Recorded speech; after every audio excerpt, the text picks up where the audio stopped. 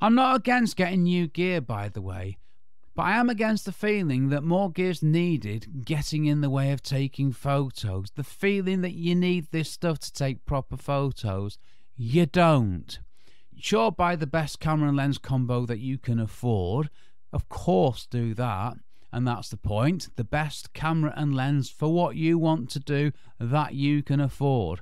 And if that's a crop sensor camera and kit lens, fine. That is fine. My first camera was a basic Canon crop sensor camera, and the first lens I owned was an 18 to 55mm kit lens. And I got some great photos with that camera and lens combo.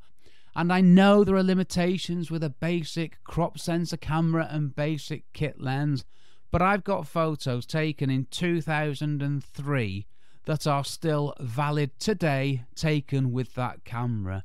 They're brilliant photos. You wouldn't know that they were taken with such a basic camera, so do not let that be a barrier. And don't let anybody tell you that you need a full frame camera or you need a professional camera or professional lenses.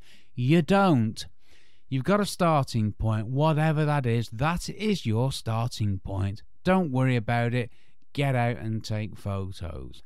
In time, you will progress from kit lenses. Of course you will if you want to develop with your photography. And the when bit, well, that's up to you, isn't it? But get the best that you can out of that kit lens and that crop sensor camera first, if that's what you got. You can take pretty excellent photos with a basic camera. And let us also not forget, you might have the best camera in the world with the best lens in the world, and you can still take rubbish photos. You can. It's not the camera, it's what you point it at and what you do with the settings. That's what matters. Right, I hope you got the point there. Sorry for going on a bit. This is a bit of a thing of mine, this. Photography gear is simply the tools that we use to take photos. That is all the gear is, no more. My advice to anyone who wants to learn to take better photos is to concentrate on the photos they're taking and on getting the most out of the gear that they have. Yes, I know I'm fortunate that I've got a full frame camera and I've got professional quality lenses, but these are the tools for my work. And I've said it again and I don't mind repeating myself, I only have gear that helps me take the photos that I need to take. Now, looking at this from a completely different perspective, when I stopped obsessing about gear and the feeling that I needed every piece of kit, things started to change for me. I started to take the gear that I thought I needed with me, and over time, and after my light bulb moment, I got to where I am now, which took quite a few years for me. But when I started thinking like this, something else happened.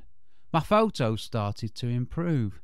See, it turns out that the gear was a distraction. It was holding me back and it was keeping my attention on anything other than taking the best photos that I could. Now, I was clearly wrong with my approach, which I've learned from, thankfully, and it took me years to work this out, but hopefully this will help you in your own photography journey. Right, talk a bit over.